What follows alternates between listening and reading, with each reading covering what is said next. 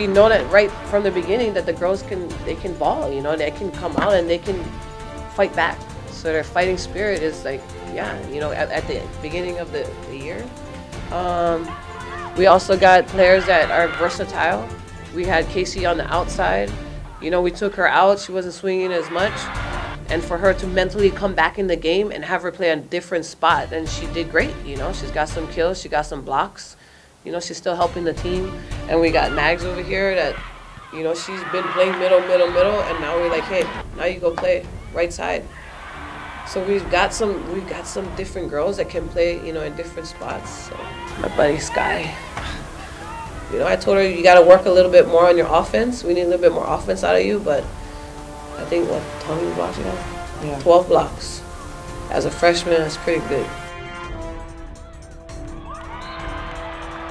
Like I was literally dialed into the girls and what was happening on the court.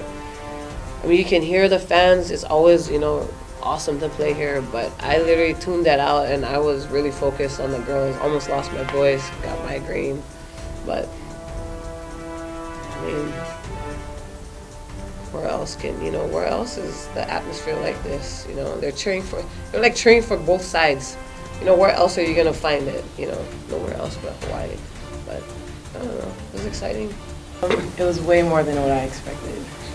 I expected it to be like a CIF high school game, but no, I couldn't even hear what Max was telling me when she was standing right next to me, but it was fun. I felt like love.